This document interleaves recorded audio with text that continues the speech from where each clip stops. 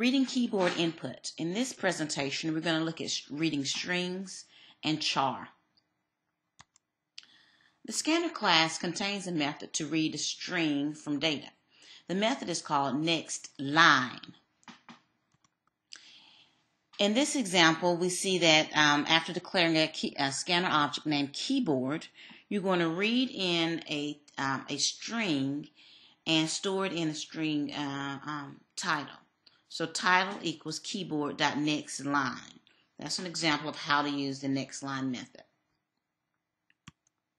Let's write a complete program though. We want to prompt the user, please enter your first name, and we'll read in the first name. Then we'll say, please enter your last name, and we'll read the last name. And then we will display the first initials.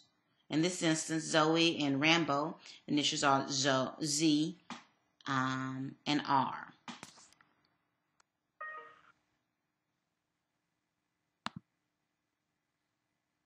Okay, let's create a new program. First, I need to import java.util.scanner, public class, my initials, public static void main, string args. I'm going to declare two string variables, reference variables, string first, comma last, and I'm going to create a scanner object, scanner kb equals new scanner system.in. I will prompt the user to enter in the first name and then the last name. System.out.print. Enter your first name. I'm going to read it in. First equals kb.nextLine. Then system.out.print. Enter your last name. And last equals kb.nextLine. And I will just display their initials. To display the initials, the initials are the first character in each string. So system.out.print line, your initials are plus first.charAt 0. Remember, the charAt method in Scanner gives you the first character. Gives you the character, and we're specifying the position 0. The first character is at position 0 of my string, plus a little period, plus last.charAt 0, plus a little period after that. Close off my main, close off my class, and now let's compile.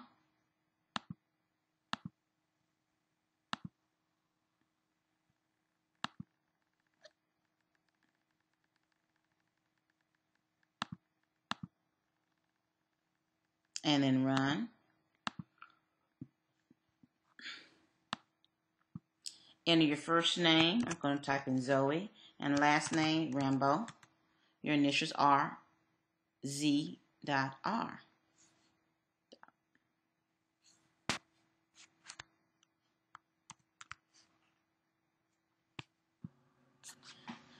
Sometimes you may want to read a single character from the keyboard. For instance, you may say enter your first initial. They type in the character Z, and then we say your first initial is Z. The scanner class, however, does not have a method for reading a single character. You've got to read in first a string. So use nextLine to read in the string, and then you got to use the charAt method to extract the first character from the string. So whenever you want to deal with a string, read a single character, you've got to read in a string first, then use the charAt method to extract the first letter from the string. Okay, let's write a new program. All right, import java.util.scanner public class my first initial public static void main string args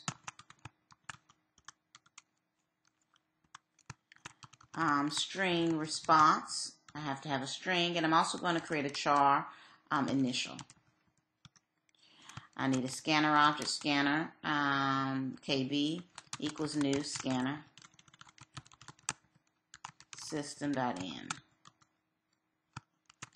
system.out.print enter your first initial, and then I have to read it in as a string. Response equals kb.nextLine.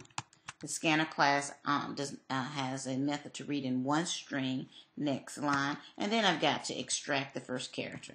Initial equals equals response dot charAt, and get the first position position 0, and then I can display it. So initial system dot out dot print your first initial is, and then system.out.print initial. Close off my main, close off my class.